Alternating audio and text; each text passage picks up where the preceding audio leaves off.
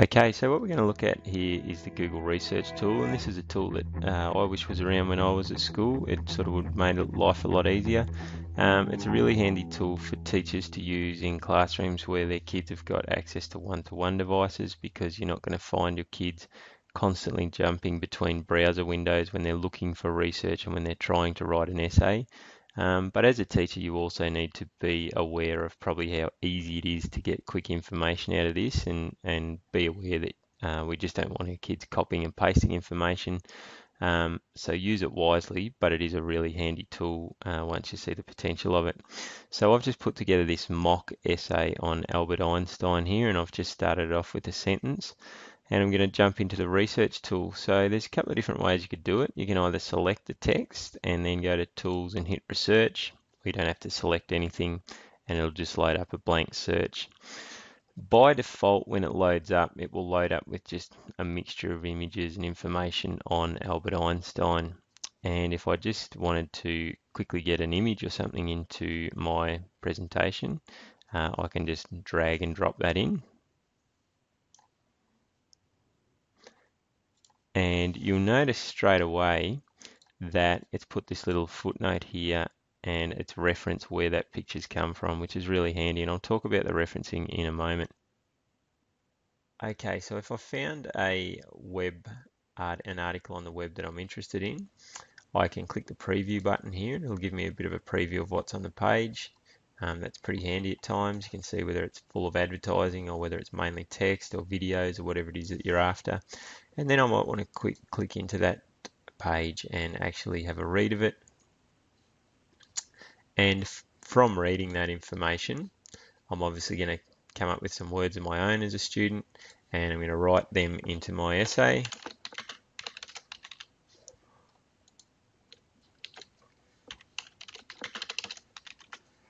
And if I want to cite anything from that site that I've just been at, I can do a few different things. I can either insert a link to it, or I can cite it. You'll see again here our footnotes are changed at the bottom.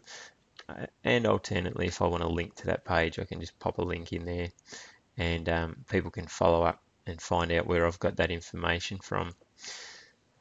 The thing that we might have a look at in a little bit more detail here, if you click on the little drop down arrow, you can just get a web search, which is your general everything here. But if you want specific images about Einstein, you can click on these ones here. What's handy for students is you can filter non-commercial images that are free to use. You're not going to be breaking any copyright laws or anything if you use them in assignments or kids are using them for different things at schools.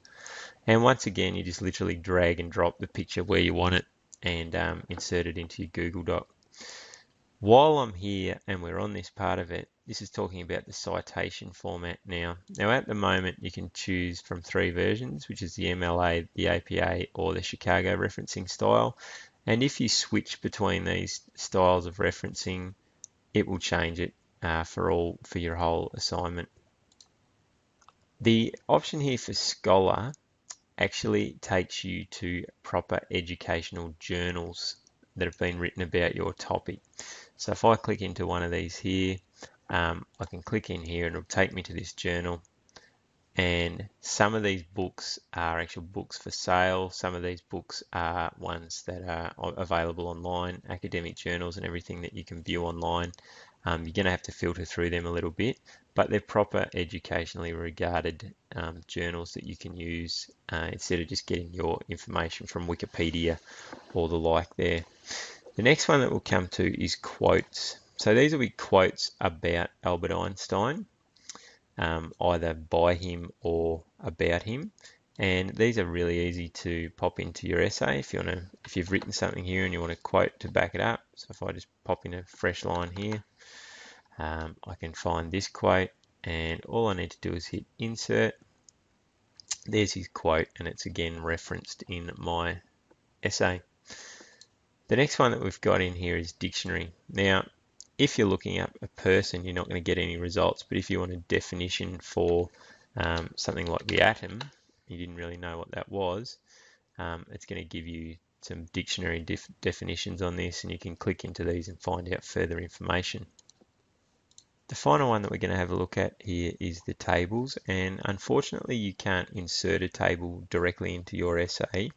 A table is a list of statistics or facts that have been pulled from various sites around the internet. For instance, if I type in a capital city, it'll generally give me things like rainfall, population, and all of those different things. And these may be relevant to you if you want to preview any of these. You can get a better view of them here. You can copy and paste things from them, or you can just cite them into your essay. So in a nutshell, that is the Google Research tool, a really handy thing for your students to use. It keeps them all on the one space when you're wanting them to find out information. It keeps your searches ad-free, so they're not going to find things that are inappropriate or irrelevant, we'd hope. And it just speeds up the process of finding and adding footnotes and links and decent resources for putting together a good essay. So I hope you enjoy that, and I'll be back with more ideas shortly.